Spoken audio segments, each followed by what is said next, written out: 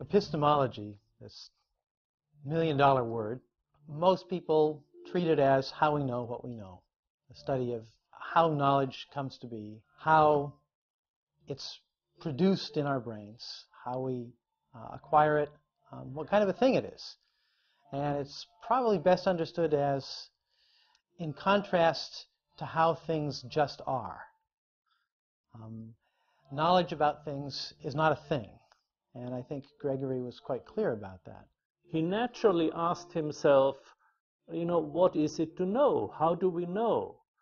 And so he got into epistemology, and he saw it as part of natural science, part of biology or natural history.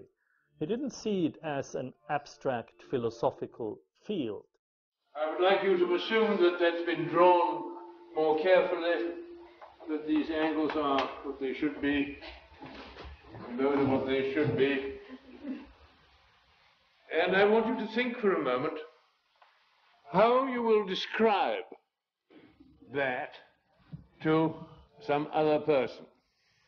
First of all, there is a small minority who say it looks like a boot. These are the analogic picture thinkers, you see. But of course there isn't any boot. And to describe the boot which it looks like would be as laborious as to say it looks like a boot. Then there are the people who break it into parts. And they will say, well, it's a hexagon, but it isn't a hexagon. And a rectangle, which isn't a rectangle. And by describing what it nearly is but isn't quite, they get a sort of description out. And the division, of course, into parts is purely arbitrary. They could have sliced it any way they wanted, and you see, it would be interesting if they had sliced it like that. But inconvenient. And the point I'm getting at, you see, is that the division of things into parts tends to be a device of convenience. And that's all. Gregory liked to quote Blake in saying, "Wise men see outlines, and therefore they draw them." And when he takes the chalk and draws the line across what I see as a boot, he illustrates for us the arbitrariness of the kind of separations that are created by defining things. So that when we define something as separate from something else, we create limits to our ability to see the interrelationships and the dynamics of those interrelationships. So that is why Gregory also liked to quote Blake in saying, "Madmen see outlines, and therefore they draw them." And then there are the people who are the real scientists.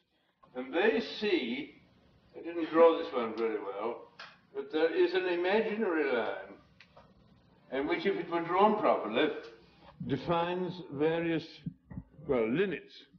These are scientists. You see, they look for a relation which isn't really there, in terms of which they will describe this thing. All right, now, you see, what's reality?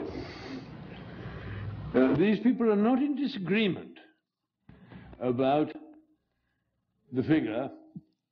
Nobody ever mentions, of course, that it's a figure done in chalk on a blackboard. It's made of this funny white stuff. I've never had one mention that.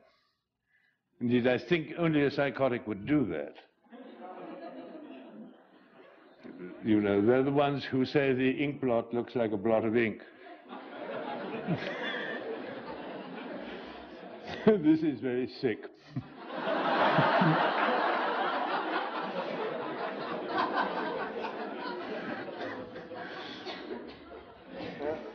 On the whole, we can get a certain amount of agreement, you know, about what's really there, but we cannot get agreement about ways of describing it, and we use in the description a whole mass of concepts, of intervening variables and mentionables to get our stuff across.